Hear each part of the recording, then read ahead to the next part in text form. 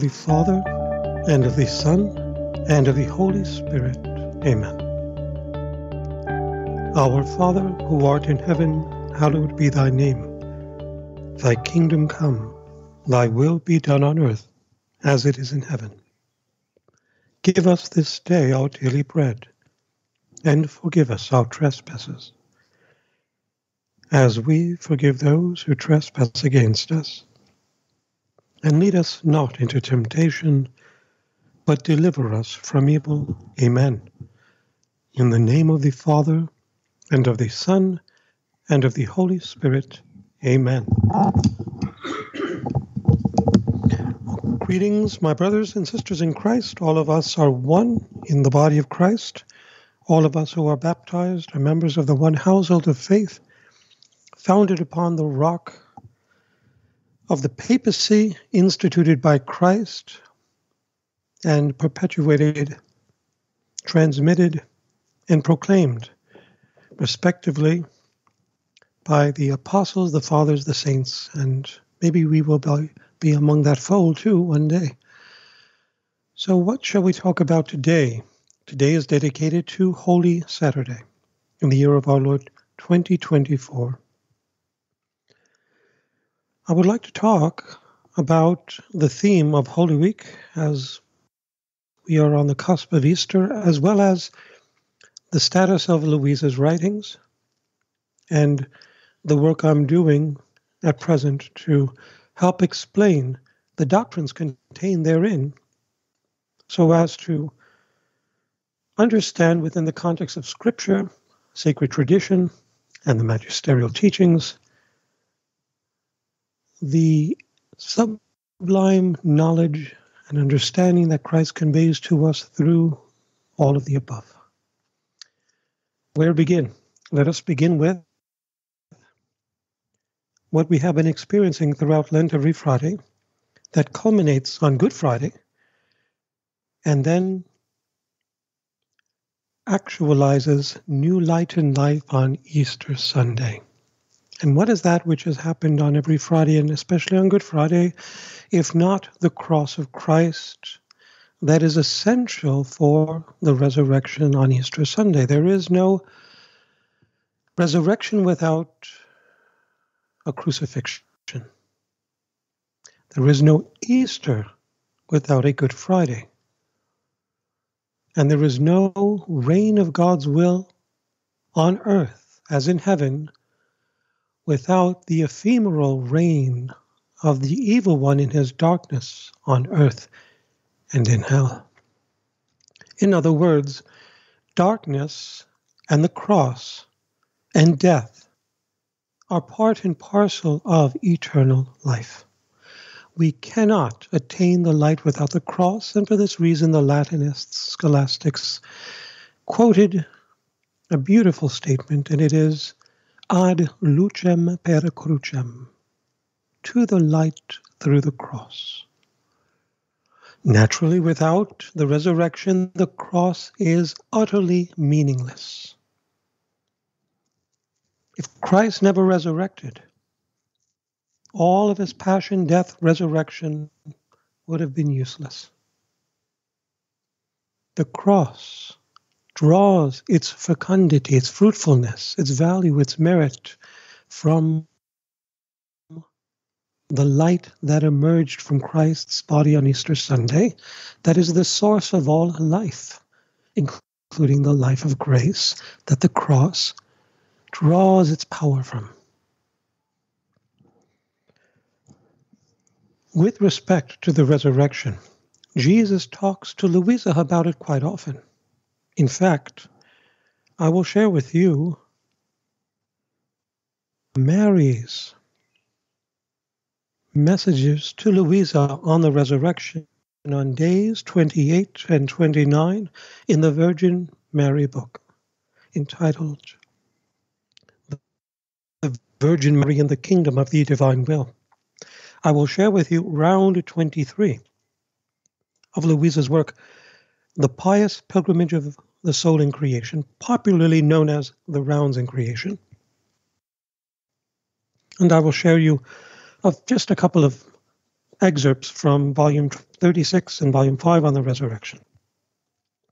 Then I will talk to you about Louisa's writings, their status, and the work I'm doing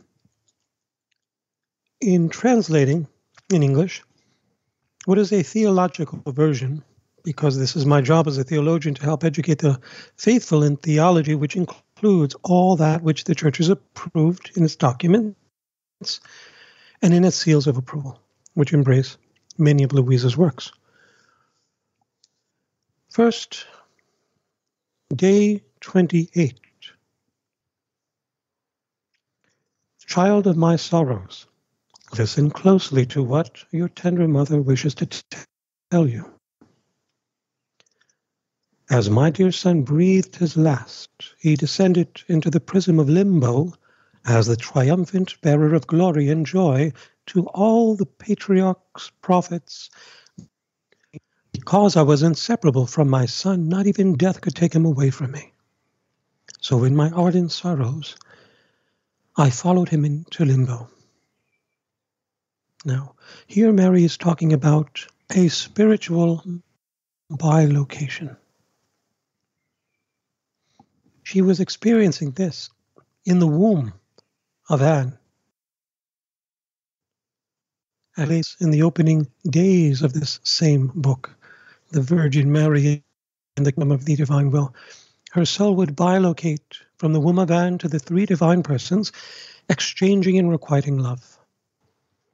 So you could imagine with what haste and glee and excitement she went in the mystical world or mystical literature approved by the Church in, for example, the lives of Saint Padre Pio, Anthony of Padua, Alphonse de Liguori, Picaret, Saint Faustina Kowalska, John of the Cross, Teresa of Avila, Catherine of Siena, Julian of Norwich, and the list goes on. All of these experienced locations. That is, their soul would be present in more places. Now, before the gift of living in the divine will was actualized, in the first creature conceived in sin, namely Louisa Picaret, in the late 1800s, no one could trans-temporally multi-locate with their soul in such a way that they could impact concomitantly, that is, contemporaneously or at the same time, all the lives in one eternal act. That was not possible before this gift was actualized in Louisa. That is, it was not possible in anyone conceived in sin before Louisa. It was possible in Adam and Eve and in Jesus and Mary, who were conceived without sin. And had this gift. But no one received this gift apart from those four I just mentioned. Saint Joseph, Jesus tells Louisa, however great a saint he was, Saint John the Baptist, however great a saint he was, both of whom were sanctified in the womb, though conceived in sin, and never committed a sin throughout their lives, did not receive the gift of living in the divine will, but Saint Joseph partook of the kingdom of the divine will. There's a difference, and I make this clear in my public, the Divine Will Prayer Book, as well as in my doctoral dissertation. I allude to this distinction, but I go more explicitly into it in my Divine Will Prayer Book. The kingdom of the divine will is the fruit of the gift of living in the divine will and not vice versa. So Joseph, who did not possess the gift of living in the divine will, nonetheless received the kingdom from the reflection of those who lived in it, namely Jesus and Mary, during his time at the home of Nazareth. And I believe that Joseph will be part of that hierarchy in heaven of the sons of the divine will by virtue of having lived in its kingdom, but not having possessed the gift. In other words, he received passively this kingdom. He did not create it. Joseph received it from Jesus and Mary, who created within their respective souls a kingdom that contains all the acts of all creatures by their active divine acts.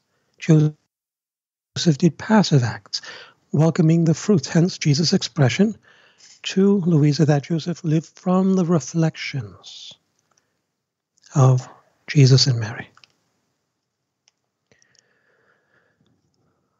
And these bilocational acts can be done in real time. And this was done in the past by saints like St. Anthony of Padua, Alfonso de Liguori. In fact, these two did physical, not just spiritual bilocations, long before the gift of living in the divine will was actualized in Louisa. But there's a difference here. There's a difference between your soul being in two places at once at the same chronological time. That is, this day. Let's take Holy Saturday, right? March 30th, 2004.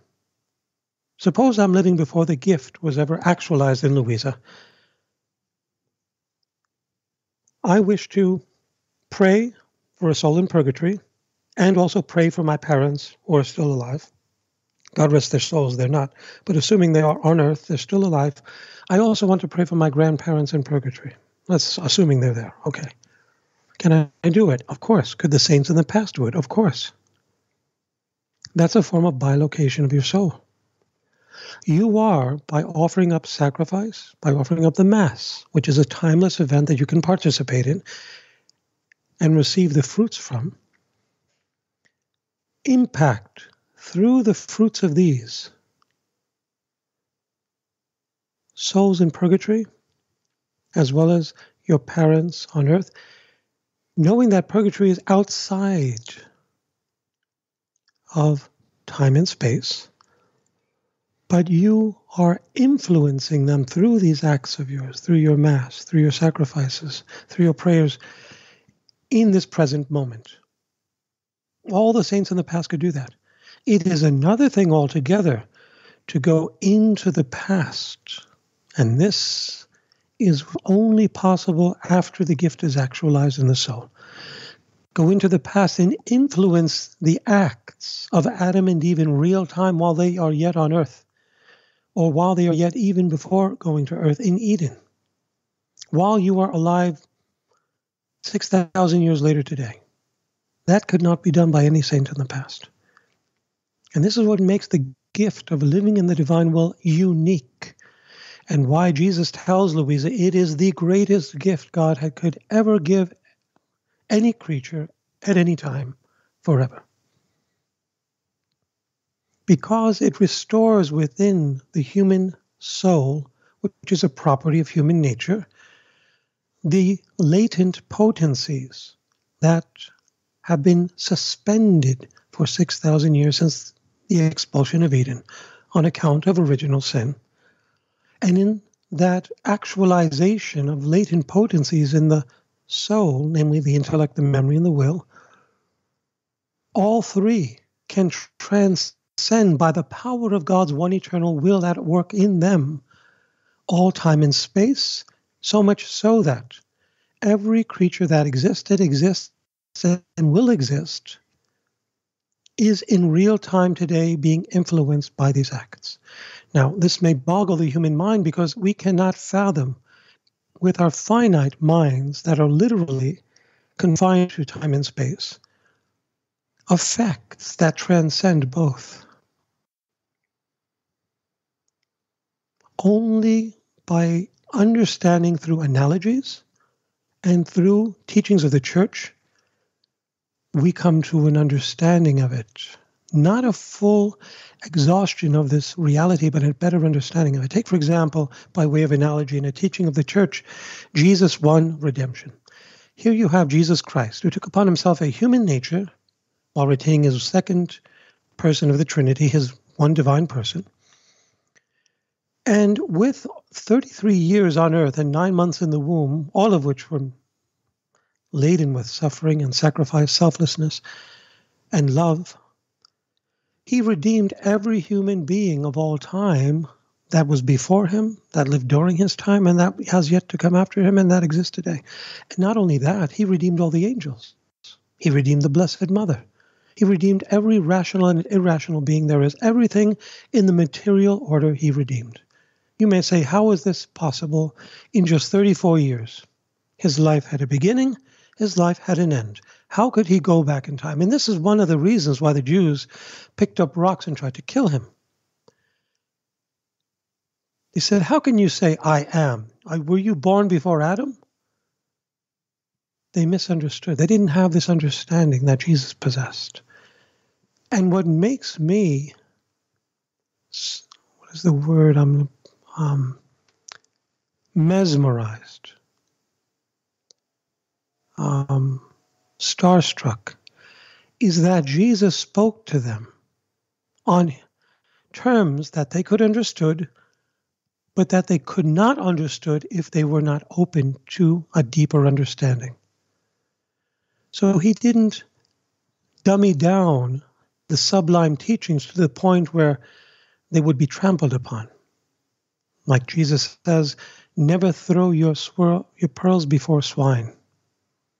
And this is why Jesus never said a word to Herod, who was full of sensuality and promiscuousness. Jesus knew if he responded to the maybe like 30-something questions Herod asked him, it would fall on deaf ears, so he didn't waste his breath. However, when Pilate asked, he answered, because there was hope in Pilate, you see.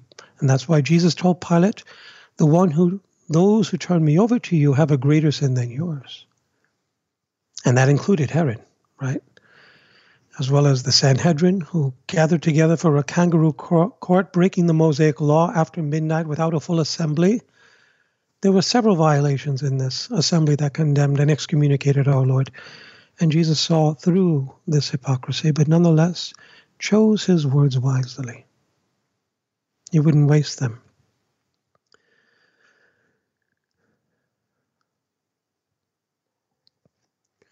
So this trans-temporal ability of the soul to go into the past, present, and future concomitantly and impact all things as if they were present today is the fruit of the one eternal will of the Father that operated in Adam and Eve's intellect, memory, and will in their human nature, as well as in those of Jesus and Mary.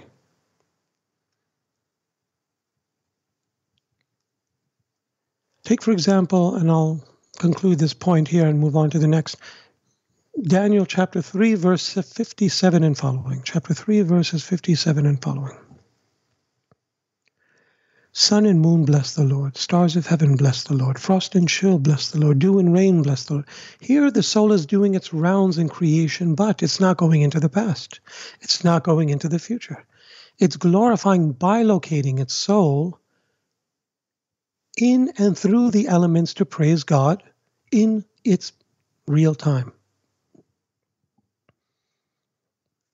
Confined to its actual chronological time. Excuse me.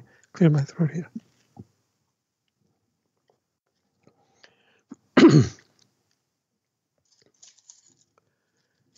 And Jesus, when he redeemed mankind, this is how he did it. His one eternal will, that's a property of the one divine nature of the three divine persons, was the motive force operating it in and through every human action of his intellect, memory, and will.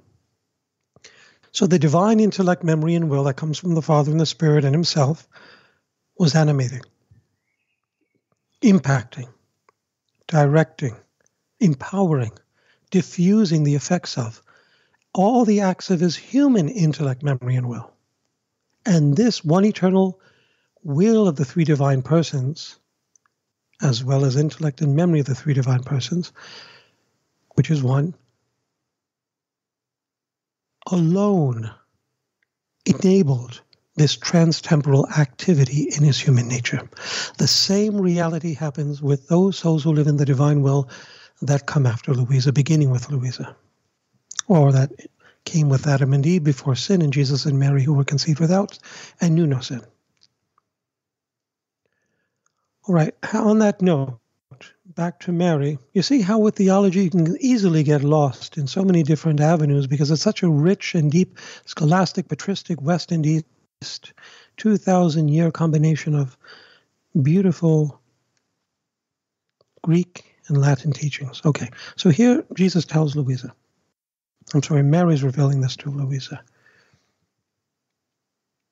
As my son breathed his last, he descended into the prison of limbo as the triumphant bearer of glory and joy to all the patriarchs, prophets, the first Father Adam, dear Saint Joseph, my holy parents, and all those who had been saved by virtue of the foreseen merits of the future Redeemer. Because I was inseparable from my son, not even death could take me away from him. So, in my ardent sorrows, I followed him into limbo and witnessed the rejoicing and thanksgiving which that great host of souls offered my son who had suffered so much for them. Indeed, his first step was directed toward them to beatify them and bring them with him to heavenly glory. So with Jesus' death there began the conquests and glories for him and for all those who loved him. And this dear child symbolizes the manner in which all conquests and glories and joys begin in the divine order for the soul, who makes its will die in union with the divine will, even in the face of life's greatest sorrows. Okay, now what does this mean? The will must die in union with the divine will, even in the face of life's greatest sorrows. Okay, the human will does not die. Just like Jesus says, unless the grain of wheat falls in the ground and dies, it does not produce much fruit. The grain doesn't die. This is a figurative expression. Just like the caterpillar does not die in the cocoon, but in that darkness, which is essential for light, like Good Friday is essential for Easter Sunday, like the death of Christ and being laid in the tomb was essential for his rising and ascending into heaven, it doesn't die. It brings about a transformation. So the human will does not die in the divine will. It undergoes a radical transformation. It continues to exist for all eternity. Just like the wheat that falls in the ground, roots, then a shoot, then leaves, then fruits, branches, etc. So the life of the seed continues, but in a radically transformed manner, just like the caterpillar with the butterfly, just like the human will with the divine will. Mary adds, even though the eyes of my soul, and I never lost sight of him, during those 3 days in which he was in the sepulchre, I so yearned to see him risen that in my ardent love I kept repeating, rise, my glory, arise, my life. My desires were so ardent and my yearning so inflamed that my human nature was completely consumed in love. Now, in this yearning, I saw my dear son accompanied by this great host of souls leaving limbo and returning to the sepulchre. It was the dawn of the 3rd day, and just as all nature wept over him, now it rejoiced with him, so much so that the sun anticipated its course to witness the event of my son's resurrection. But what a surprise it was to see that before resurrecting, he showed this great host of souls from limbo his most sacred humanity covered with blood, wounded and disfigured for love of them, exactly as it was when he was on the cross. All were deeply moved and gratefully contemplated the excess of his love in the great miracle of the redemption. O my child, how I long for you also to witness the event of my son's resurrection.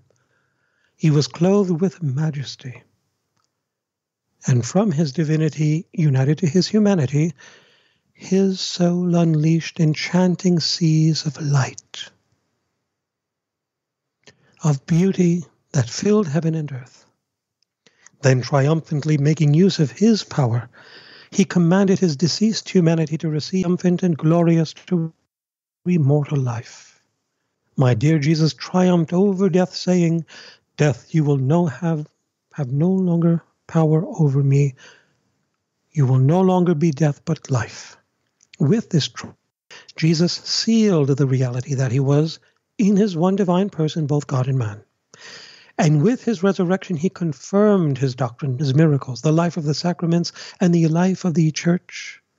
And he obtained the triumph over the human will of all souls that are weakened and almost dead to any good, so that the life of the divine will that was going to bring the fullness of holiness and all blessings to soul might triumph over them.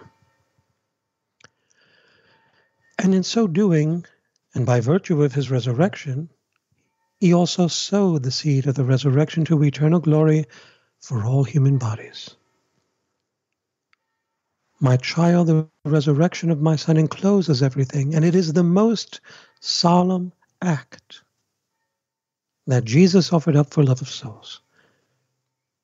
The resurrection of my Son encloses everything, and it is the most solemn act that Jesus offered up for love of souls. You may hear some Italian bells in the background. 7 o'clock hour here. I'll just let you hear a little bit of the bells in real time. And I'm actually overlooking right now the balcony where I'm staying here in Italy of this monastery. And you can hear the birds are anticipating the resurrection as well, as are the bells. Remember Louisa and the little bell that was always the voice of the divine will that would call to her. Well, we have big bells here in Italy, big loud bells. And I love this beautiful experience because even though it's a sacrifice to be away from family, homeland, and so forth, knowing that you're doing the will of God always brings with it a joy that cannot be replaced. In fact, I'll parenthetically break away because something came to mind when I just spoke of that joy, and it comes right out of Louisa's volume 1 that I'm translating. So I'll give you a little quick sneak preview on this theme of the joy, because Louisa, and this is something I discovered and that no one has ever shared with me before, and I don't think anyone has ever known this before. That's contained in volume 1. Why is this possible? How is this possible? Because Louisa wrote a very poor Italian grammar. Not that she was not smart. She won a prize for the smartest girl in her class in first grade, but she didn't really go beyond that due to her lack of means and the culture in which she lived. It wasn't necessary at the time. But there was a time when she would go down to church before she lost her inability to walk, and she would spend 2 to 3 hours there in prayer. Okay, that's not new. And she would love to receive the sacraments. That was her greatest prize. That's not new. We knew that. And eventually, after she had the vision of Jesus at the age of 13 from her balcony, she, for intermittent moments, had what's called lockjaw. Jesus put the crown of thorns on her head, and it caused her such excruciating pain that she clenched her jaw so hard it locked and could not open for 2 to 3 days. And this happened several times, not just once. That's not new. We knew that too. I spoke about this in my dissertation. This is what's new. The state in which she was bedridden. She was in her bed for about 60 years, and the Lord would oftentimes at night, normally from around 11 p.m. to midnight, up until 6 to 7 in the morning, all night long, she would be in a state of mystical transport, where her body would assume a rigid, heavy, immobile position, where no one could even move her limbs. She refers to herself as an unhewn stone. Unhewn stone. That's the best translation in English you can come up to match her Apulian dialect. She was basically like a piece of lead, but very heavy, and no one could move her. Now, we all know that this happened when she was bedridden, but no one knew, to the very best of my knowledge, that this state of her immobility, her rigidity, her lack of consciousness, her state of suffering during this time, happened in her teenage years, even before she was bedridden. Now, how could people not know this? Because of the way she wrote. Her sentences were very convoluted, mixed up. It's sort of like, to give you an understanding in English, me telling you, this is my intention to tell you that my mother told me to go to the store to fetch some bread and milk and eggs. And on the way to meet my aunt, tell my aunt what the mother said, and then come back and give my mother the eggs and milk and bread and tell my mother what the aunt said in reply. Okay, that's pretty easy to understand. This is how Louisa would sometimes say it. I went to the store to get some eggs and milk, and I saw my aunt. Because my mother told me to go and get bread, I did so, and then I told my mother what my aunt said, and then I came back and gave her the bread and eggs and milk. See how convoluted that is? It hides the actual sequence of what happened. And that happens a lot in Volume 1. You miss the sequence. So she does talk about the state of assopimento, which is a slumber-like state where her head would crouch down within her chest, and she would remain like that in a rigid state, suffering the crown of our Lord and other tremendous sufferings that he would later tell her came from him, not the devil. Yes, he allowed the devil to torment her to help her grow in holiness like he did with Padre Pio and other great saints from the age of 13 to 14 and a half, but then they lied him from 14 and a half to 16. But the sufferings in this state would come from him. Now, because she didn't map out the sequence very coherently, most people assume that this slumber-like state began when she was bedridden, but it didn't. And what I do is I cross-reference Volume 1, which needs a lot of cross-referencing to fully understand the sequence, to extrapolate the proper sequence. So in my footnotes, I show how this was happening. I say I basically add numbers to Volume 1 so you can, because Volume 1 has no dates. So you can't say go back to this page or that page. You have to say which sentence, which line. So I group them by 2 or 3 paragraphs. And I'll refer you back to, let's say, paragraph 12, paragraph 20, paragraph 33. Say, look, this is where she talks in her teenage years of these events. And then she also brings into it her having this experience in the church after she walked to the church. So obviously, she was able to walk when this happened. And this happened many times. She said this would happen while she was still able to walk, either once a week or once every 15 days or once every several months. Those are her exact words. Before she became bedridden. And this even happened in church after she received communion in front of everybody, which embarrassed her. And, okay, so I wanted to bring this out because she tells the priest would come. The first time the priest came, at the request of her parents, who were really beside themselves when they accidentally saw her in this state. She tried to hide it from them, but it didn't succeed for long. And when the priest called her soul back to her body, which was bilocating in the state of suffering and rigidity, he commanded her soul and he made a sign of the cross and it obeyed him only. Then she would regain consciousness, her limbs would be loosened, but she would be exhausted. And then she would say, and I'm going to quote to you from this translation of Volume 1.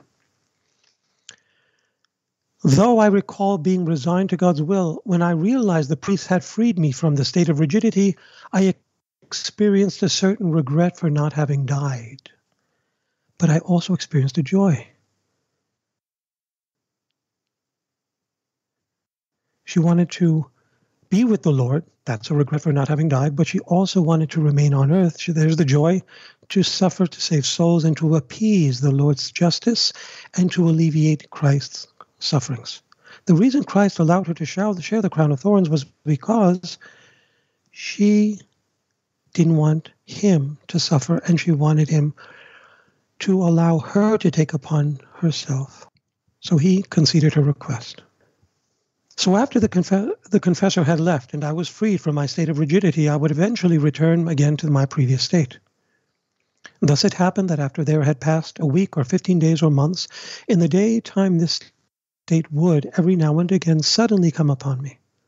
And from it, I was occasionally able to free myself. But very, very often when I was caught off guard by my family, as I mentioned before, my family would call upon the confessor. They did this especially because everyone in the family believed that I would never again be able to recover from the state. but they witnessed him freeing me thereof for the first time.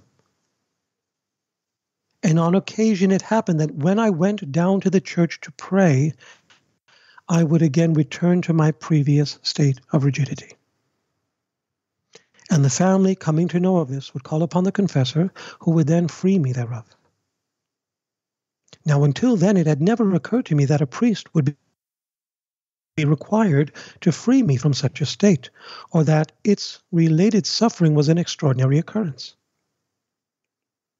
It is true that when I would lose consciousness, I would see Jesus Christ, but I attributed this to the good of our Lord, saying to myself, I can see how good the Lord is to me. I'm in the state of suffering. He comes to give me strength. Otherwise, how could I endure such suffering? And who else would give me strength? And it is also true that when such a state was about to occur in the morning or during communion, see, right there, she's at Mass, Jesus would tell me so. And he would also relate that the suffering I would experience in that very state would come from Jesus. And then she goes on. But you see here, she says that when it happened that I went down to the church to pray, I would again return to my state of rigidity. So this happened right in the church. And she goes on to say this would happen from a week to 15 to several months, during the daytime mostly. So the reason I brought this up was because she felt a joy after she was relieved from the state of suffering at the request of the priest. But at the same time, she regretted it. She wanted to be with the Lord on the one hand, but she also wanted to alleviate his sufferings. Because when she was not suffering, then he would take on the sufferings again. And the reason I went to that is because I said, the bells, it's beautiful to be here in Italy, and there's a joy, there's a joy in suffering, there's a joy in sorrow. As long as you're fulfilling or you are given the awareness that your intention is to fulfill the will of God, then it's worth it.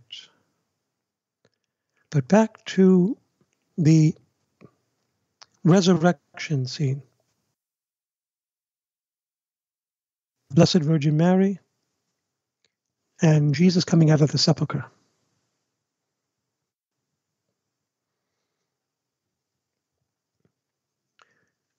She adds, with this triumphant act, Jesus sealed the reality that he was in his one divine person, both God and man.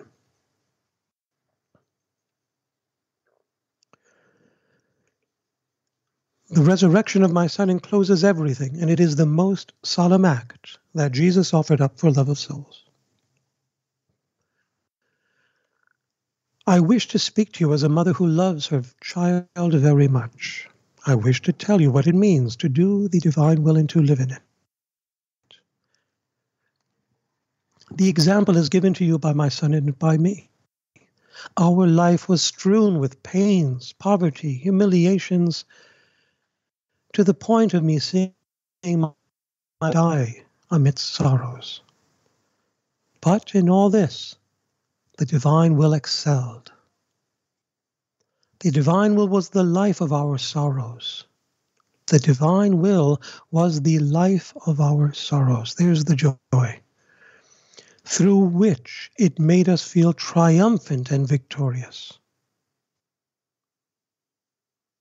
In fact, on day 29, I'm reading day 28 now, Mary would tell Louisa that after Jesus' resurrection, her sorrows were converted into seas of grace, light, and love.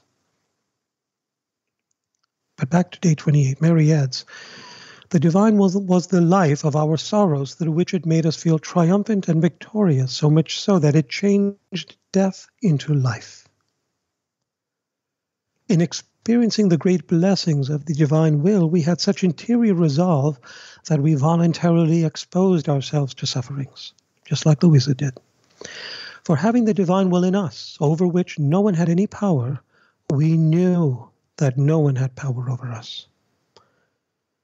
Thus suffering was in our power, which we invoked as our nourishment and conqueror in the work of redemption, in order to purchase souls.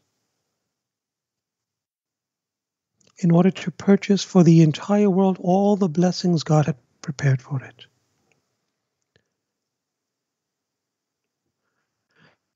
Now, dear child, if you allow the divine will to become the center of your life, and especially of your sorrows, you can be certain that sweet Jesus will use you and your sorrows to administer help, light, and grace to the entire universe. The entire universe. Therefore, have courage, for the divine will can do great things wherever it reigns. In all circumstances, reflect yourself in me and in your sweet Jesus, and forge ahead. Now I will share part of day 29. She relates, after the death of my son, I withdrew to the cenacle together with beloved John and Magdalene. But my heart was pierced with sorrow because among the apostles only John was with me, and in my sorrow I said, and the other apostles, where are they? And as they heard that Jesus had died, touched by special graces, they were all moved to tears, and one by one, like fugitives, they gathered around me, surrounding me like a crown. With tears and sighs, they asked for my forgiveness. For dead, and for having so cravenly abandoned their master. My brothers and sisters in Christ, I want to pause here. Mary is talking to all of us here. We are no better than the apostles who have fled our Lord in his lowest moment. In some time in life, we are guilty of this, some more than others.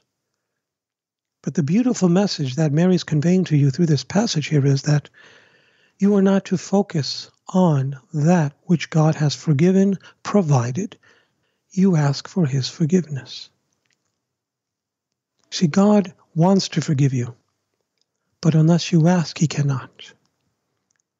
And that is why now is the time to confess our sins in this novena of divine mercy.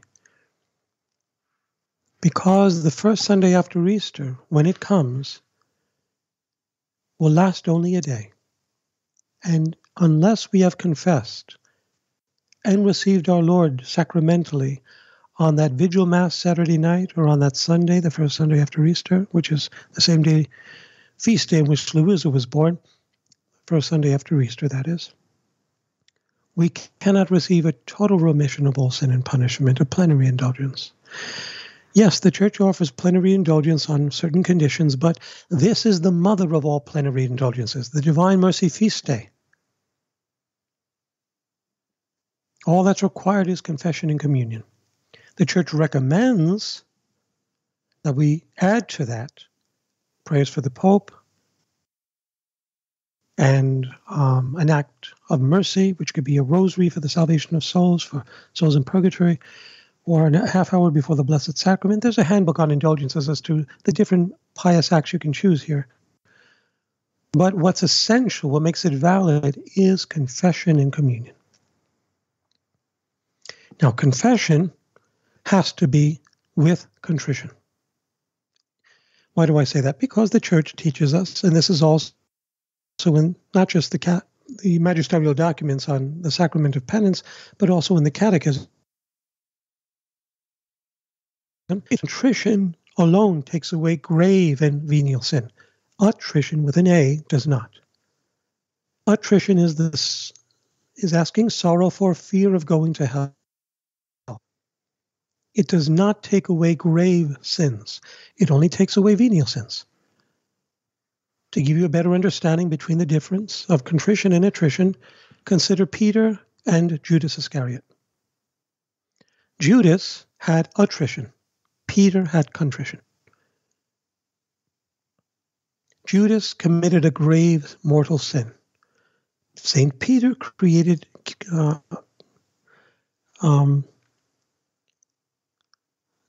a grave mortal sin. He denied our Lord 3 times. That's grave. That's a sin against the Holy Spirit. Judas did the same thing. His sin was more grievous, but they were both grave. There were different levels, of course, of gravity in a sin. Nonetheless, they both needed contrition to be forgiven, because this was a grave sin on the part of both. Peter rose to the occasion, like to the other apostles, who wept, as Our Lady relates here, and begged forgiveness. And she forgave them, and Christ her forgave them, not sacramentally. She doesn't have the powers to sacramentally forgive. Only a priest does. But nonetheless, they were bishops and priests. They were sacramentally forgiven. How? No one has ever asked that question, have they? They forgave each other. They exchanged the sacrament of confession with each other. That's how they were sacramentally forgiven. And they had contrition. Judas could have done that. But what did he do? Afraid of going to hell. But he did not have contrition, which is the love of God, which is proven by a resolution to serve him. So Judas took his own life, and he ended up in hell, the same place he was sorry of going to. What a paradox. Now, let me explain to you how you know whether or not you have contrition or attrition. Okay, I explained that attrition is the fear of hell. Contrition is the love of God manifest with a firm resolution. So when you go to the sacrament of confession and you tell the priest your sins, he asks you to make an act of contrition. And that's when you are to manifest both attrition and contrition. And the best formula in the English-speaking language is the one that I was raised with in the 60s. Oh my God, I am heartily sorry for having offended thee. For I detest all my sins. I dread the loss of heaven and the pains of hell. That's attrition. For I dread the loss of heaven and the pains of hell. But most of all, because I love you, my God, who art all good and deserving of all my love.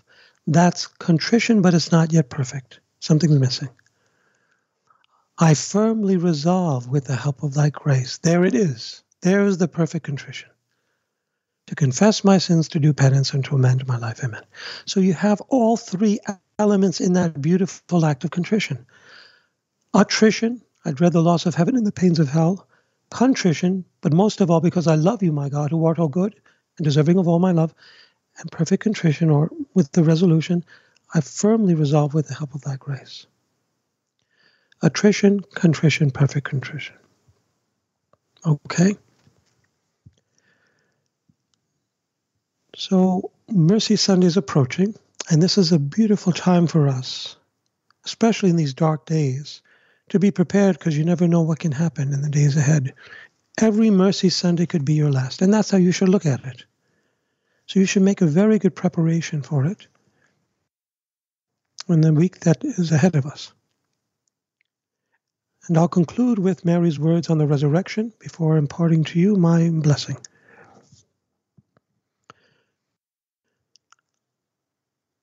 Beloved child, as you know, I was present at the resurrection of my son.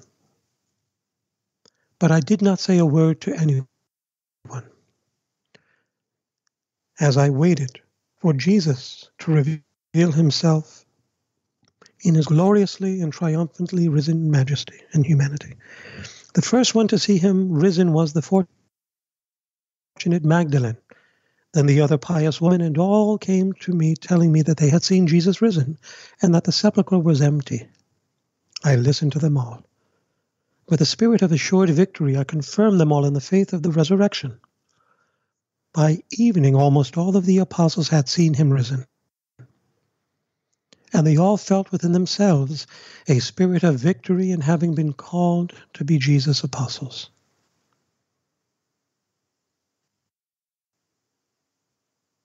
Dear child, what a change in scene it was for the apostles, who symbolized those who initially let themselves be dominated by the human will, who run away and abandon their master, and in fear and fright hide. Indeed, Peter had reached the point of denying his master. Oh, if they had been dominated by the divine will, they would never have fled their master, but with courage and a spirit of assured victory, they would have never left his side. They would have felt honored to give their lives to defend him. Now, dear child, my beloved Jesus spent 40 days in his risen humanity on earth. Very often he appeared to his apostles and disciples to confirm them in the faith and to reassure them of his resurrection.